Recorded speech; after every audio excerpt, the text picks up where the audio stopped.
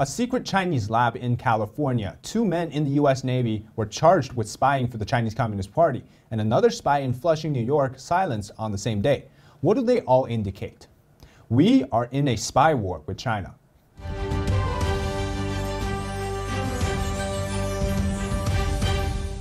Welcome to China Insider. I'm David Zhang. 2 Chinese-born spies in the U.S. Navy have been arrested, and they've worked with the Chinese Communist Party Ministry of State Security, which is China's CIA. Leaked classified military information in exchange for money. First, I'll discuss the detail of the arrest, and then later in the episode, I'm going to explain to you how the CCP intelligence community works and what to expect when we're dealing with Communist China. Jin Chao-wei and Wen Henzhao were arrested and charged with each up to 20 years in prison. Both are naturalized U.S. citizens. Jin Chao-wei, or Patrick Wei, was indicted for sending national security info to a Chinese intelligence officer, and he worked at Naval Base San Diego. Wei was approached by a Chinese intelligence officer while his application to become a U.S. citizen was still pending. Wen Henzhao, a petty officer who worked at Naval Base Ventura County in Port Hueneme, also sent sensitive military data to intel operatives in China. They didn't disclose if they were working for the same guy in China. Now, I posted about this on Instagram yesterday, and a viewer commented about how Chinese nationals who don't speak English or understand English are pushed through boot camp, simply because the instructors felt bad that they got through. Is this political correctness causing things like potentially a Chinese national spy, or is just a simple case of their experience? I'm not saying that every Chinese national is a spy, but they are and will be approached by China and offered incentives, cash, to do so. This is not a simple issue. Just on the same day, another man in Flushing, New York was reportedly, again with heavy ties to Chinese intelligence network, reportedly committed suicide. However, from the information I can gather on this man in Flushing, his background indicates that this may be an attempt to silence him before American counter-spying could get to him. And just last weekend, we found a lab in California, in Fresno County, that was run by a secret United Front group of people out of Nevada. And it had 1,000 lab mice and 20 viral and bacterial agents. Sounds like this is all a part of a bigger plan. Sounds like Mission Impossible to me. Well, it's actually real. We're just hearing the tip of the iceberg on the CCP's vast network of spies and unrestricted warfare operations in America. China just announced a new initiative to mobilize all citizens to be spies, and their July counter-espionage law targets American companies in China over spy charges. And this announcement comes from the same ministry that was getting intel from these 2 sailors. So this is going to affect Americans in China. Remember the 2 Michaels, the 2 Canadians that were detained in China in a hostage exchange situation when the Canadians arrested Meng Wanzhou of Huawei. And this could very much happen to Americans in China too. So here's the bigger picture. We're in a Cold War with China, and despite what the politicians may tell you otherwise, a distinct aspect of the Cold War was spying and counter-spying. And since last year, the United States has been ramping up efforts to dig out CCP spies in America. They found 2 in connection to the CCP police station in Manhattan, Chinatown, and now they're finding 2 more sailors who have been in contact with China's Ministry of State Security to give away U.S. military information. So we're quite nice to the people that we catch. We give them a sentence. They get prison terms instead of what the CCP does. The CCP is brutal in dealing with American spies and informants. In the last decade, the CCP has killed at least a dozen of the CIA's sources. And according to 3 of the officials, 1 was shot in front of his colleagues in a courtyard of a government building. So that's, of course, to send a message to those others who might be trying to work with the CIA. Now, according to CIA Director Bill Burns, they've restored the informant network in China over the years. But that also tells us another thing, right? It means that now China will be able to dig up those informants once again. Now that the U.S. government is moving on China's spies in America, there's a big chance that we will see retaliation in the form of hostage taking. They will, to the extreme, punish Chinese people who gave intelligence to Americans, and then to any U.S. citizens in China, they could be used as hostages. So let's dive into the man in Flushing. Jason Lam, or Jianqin Lam, was found dead in Flushing, and he is the chairman of the Overseas Chinese Federation, among other United Front Group titles. And he has extensive connections with Fujian province, which includes people that ran the CCP police station. They were also from Fujian. Now, he may not directly have connections, or at least that we know of, with those 2 that were arrested for the CCP police station. His background in China does indicate that he is a special person to the Communist Party. Now, he is a member of the Guangdong Political Consultative Conference, which is a United Front organization. And what we say as United Front basically means that it's a system that the CCP used to co-opt its enemies into becoming spies and work for them. Now, United Front work is one of the three magical weapons that the CCP leader Mao Zedong famously said that helped him win the civil war in China. So it's spying, it's co-opting, it's intelligence gathering, it's turning people against their own organization. So it's subversion and active infiltration. And according to people familiar with what happened, on August 1st, Lam was in a business dispute with several participants at a dinner in New York, and he left and returned to his condo in Flushing. Now, this building is being confused as a hotel. It is not. It's an apartment building where Lam likely owns a unit. Now, his partner Xie Feng visited Lam's room on the evening, and he could not reach him, so the next day he was found dead. Now, to understand what we're dealing with, we have to study why this happens.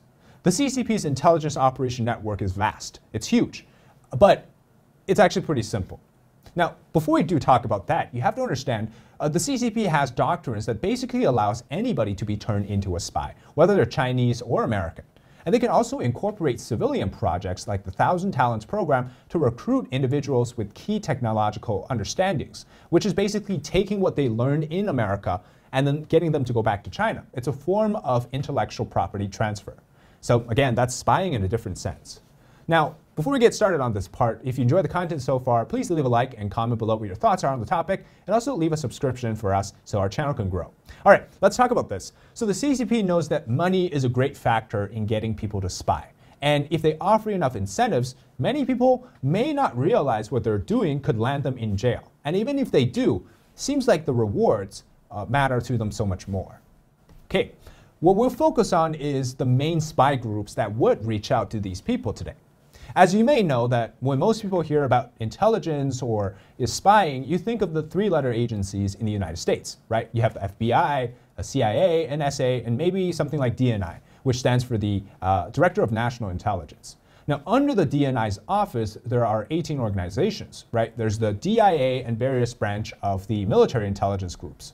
China basically is the same. It has both a government side and the military side of the intelligence, but with two exceptions.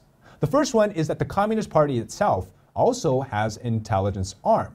And the second exception is a fourth pseudo-intelligence group, which we've just covered. It's called United Front. Let's talk about the first exception. So the CCP organization has three types of spy agencies. You have the government agencies like the Ministry of State Security, which were the involvement with the sailors. And the military has, of course, it's a party military, but it also has a spy arm, and it's called the Intelligence Bureau of the Joint Staff Department of the Central Military Commission. Now, with the party intelligence, think of it like if the Democrats or Republicans had their own intelligence agency on top of the CIA and the FBI, among others. Now, the name of theirs is called International Liaison Office. What the Liaison Office does is really, it's utmost of mystery to us.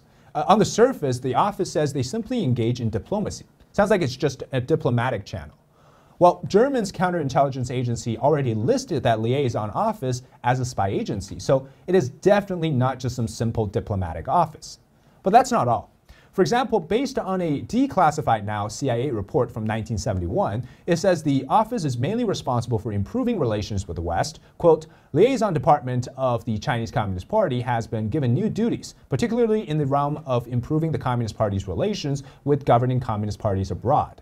And also, quote, the ILD, which is the liaison office, is no longer obliged to implement the revolutionary counterproductive policy of trying to export the Cultural Revolution, but instead is now charged with fostering reconciliation with friendly governing communist parties and a more relaxed line toward the communist parties in non-communist countries. So, to summarize, at least in the 1970s, the CCP used that liaison office to engage with overseas communist groups in various different countries. Now, was them trying to start what is essentially a communist revolution in those countries, or simply trying to export the ideas of that using overseas groups, and then perhaps also they could be gathering intelligence? Well then, today when we think about that, that aspect has been replaced by overseas Chinese associations, and the role has largely been taken up by the United Front Department, which means shouldn't that liaison office become redundant? Well, not quite. the liaison office engages at the highest level of the party for spying operations. And so think of it like the dark stuff that the CIA actually does, none of us know about. Most of what you hear today about whether that's the 2 spies in the Navy or those working in the CCP police station, they've been dealing with the Ministry of State Security, which is more like the government intelligence agency. And now it mostly engages in cyber operations, hacking, theft, and such, but is used also to connect spies who can provide useful classified intel. And of course, today, many of that includes military secrets. So it's more targeted towards civilians and lower-level government employees. But it is considered the same as the CIA, as we can see when it comes to working to gather intelligence overseas. Now, for that second exception, earlier we briefly discussed something called the United Front. Now, the man that allegedly, I think, didn't commit suicide in Flushing, well, he is a member of the United Front. And his job is basically to co-opt societal groups and to assert influence that is, of course, pro-CCP. Now, they often engage in work with business and political contributions overseas, but can be called into question by the Chinese spy agencies should they hold key intel. And then there's that lab in California. And that was supposedly run by something called a Prestige Biotech Incorporate, which is out of Nevada. And that's also tied to United Front groups in Nevada. So the reason I'm talking about all this is that the likely reason as to why he could have been silenced is that he holds information that would have been useful to Americans should he get caught, like those that were charged and arrested for that CCP police station. The question is, does all this intelligence gathering by China end up in Xi Jinping's hands? Well, not directly. The equivalent of the DNI, Director of National Intelligence, is a member of the Politburo Standing Committee.